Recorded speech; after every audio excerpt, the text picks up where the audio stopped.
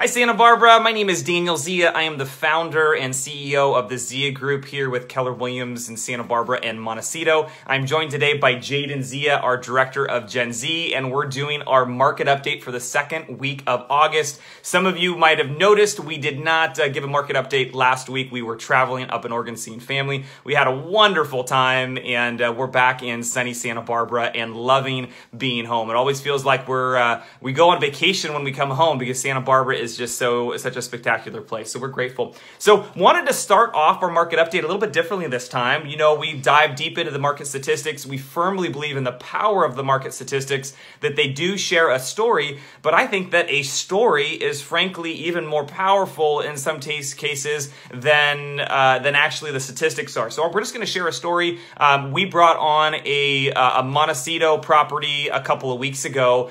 This property was listed by one of the other top teams in Santa Barbara that we have a lot of respect for, but even though they're also a top team, we at the Zia Group, we still do things differently than any other agent or team in town. We've got some proprietary marketing strategies that we've developed over the last 15 years, and they make a big difference. We do almost every step of the process, just in some cases even just a little bit different, but all these little differences, these minor changes, these minor differences in strategy and techniques add up to a really big, significant impact on our clients. So this other top team had this Montecito listing for 6 months, had generated one offer at significantly below the asking price and below the seller's kind of comfort level in accepting. And within a week of us getting the listing and bringing the home on the market with our proprietary marketing strategies and marketing campaigns, we had not one, but 3 offers on the property, all at asking, going up to significantly above asking, with 2 of the 3 offers being all cash.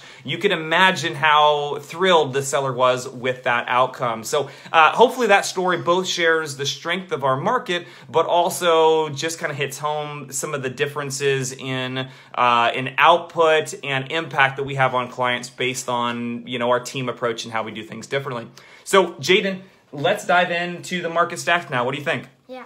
So let's talk about sales activity. Jaden, how many homes the last week went into escrow? 67. That's right. 67 homes went into escrow. And how does that compare if we look at it in 2019 for the same week of time? How many homes closed in 2019 for that week? 30. That's right. So 67 closed this last week, 30 closed the week before. And so the big takeaway that we want all the agents watching and all of our clients and just the community at large is, for the last 2 weeks in a row, we've had over twice as many homes go into escrow compared to the 2 weeks previous in 2019. So that is sustained dramatic activity. And Jaden, I know we talk about this when there are so many sales happening, so many more sales than last year. Does that mean that prices are going up or down right now? Up. That's right. Prices are going up right now, which means that buyers are having to pay more than last year, and sellers are just delighted with their sales outcome.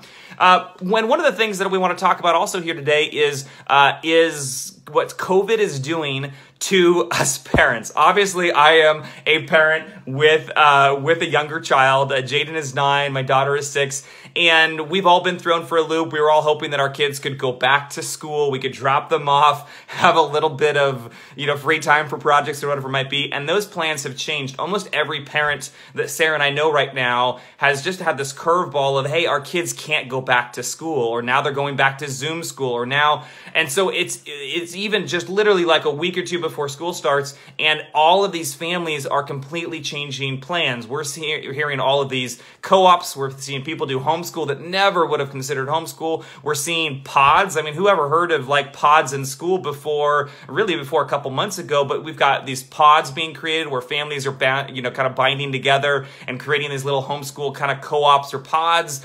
And it's what's happening is that's actually changing the way that people live in their homes. And they're looking at their homes again and saying, hey, do we have capacity to host a co-op or host a pod?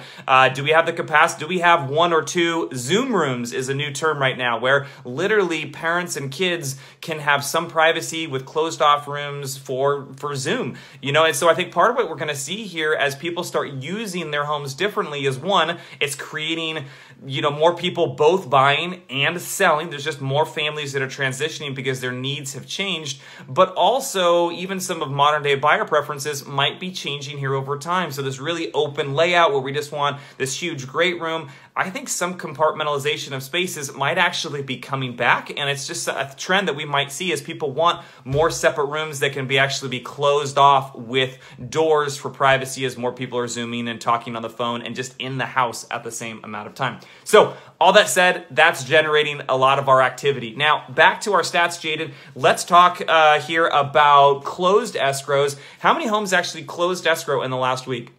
56. That's right, 56 homes closed escrow. And how does that compare to last year at the same time?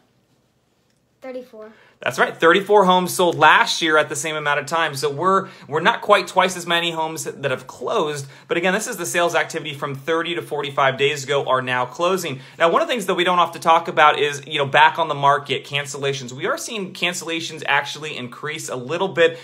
Just kind of anecdotally, in the Zia group, we've been generating so many offers and our sales prices have been going so far above the asking price. One of the things that I think are happening is buyers are realizing they have to be more aggressive with their price and terms to secure the property, and then some buyers are getting a little bit of last-minute buyer's remorse, and so we're seeing a little bit more risk of cancellation. And so it's a premium time if you're thinking about selling your home, that you've got an agent or a team that's walking you through the strategy to not just generate one offer, but to generate enough offers so you've got a backup offer number 1 and a backup offer number 2, so you go right into escrow and close escrow with a backup buyer 1 or 2 if your first escrow cancels. We're obviously happy to talk to you about that and what that looks like. Please do reach out to one of your Zia Group Realtor partners if you want to explore what that might look like. And then just lastly, let's talk about inventory. Inventory levels are still, we're seeing more sellers take their homes and put them on the market to take advantage of the great sales prices and sales outcome.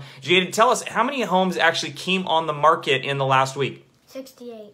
That's right, 68 homes came on the market, and that's compared to 60 the same week the year before. So we are seeing more homes come on the market, but again, we have over twice as many properties go into escrow compared to last year, and just like a little over 10, 11, 12% more homes come on the market. So over twice as many and just 10, 11, 12%, we're still supply and demand going to see really great sales prices given that in the next couple weeks, next couple months. So if you thought about selling your home, please do reach out. We'll give you a free complimentary consultation, talk to you about what you might be able to see in sales price and sales outcome, and then talk to you about if it makes sense to sell now or to roll the dice and sell later. Hope you, our community, know this about us now. We're really neutral advisors, and sometimes we tell clients to not buy or sell a home for years until once we know their goals and realize that it's that perfect moment in time to get the best chance of realizing their goals. So thanks for listening and watching, and have a wonderful week. You want to say goodbye, Jaden? Bye.